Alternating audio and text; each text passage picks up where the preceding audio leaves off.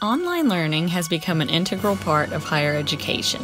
It presents a new set of advantages for reaching your students, but presents some challenges as well. In this video, we're going to take a quick look at how you can address one of those challenges: Zoom fatigue.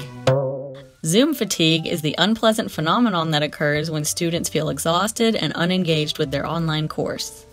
This most frequently occurs when the class is presented in a purely lecture format, when the instructor talks for the whole class session without any interaction with the students.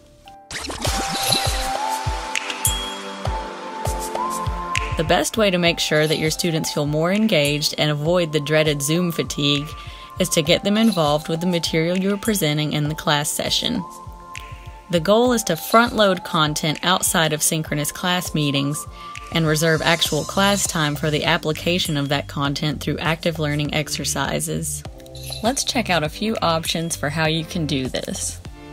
One of the most popular ways is to use polls to get your students to apply their critical thinking skills to what you're presenting. Mentimeter is a great choice as it adds an element of fun by allowing your students to choose which character they want to be, and makes the poll competitive by timing how quickly they respond. Zoom also has built-in basic polling software, which works best if you're trying to get a quick glance at how much they might know about a given topic in order to establish a baseline. Another way to get them engaged with your presentation is to encourage them to use a reaction button included in Zoom.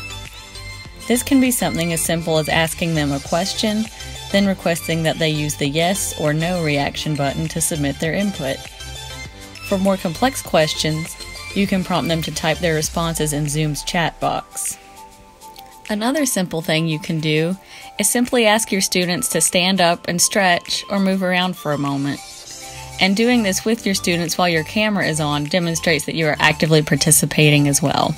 For more ideas on how to get your students engaged with your online classes, check out the rest of the Office of Online Learning's videos on YouTube.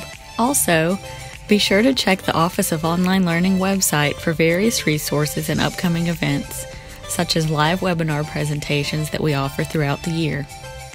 You can locate the schedule by navigating to the Office of Online Learning website from UNCP's homepage. Then, click on Faculty and Staff,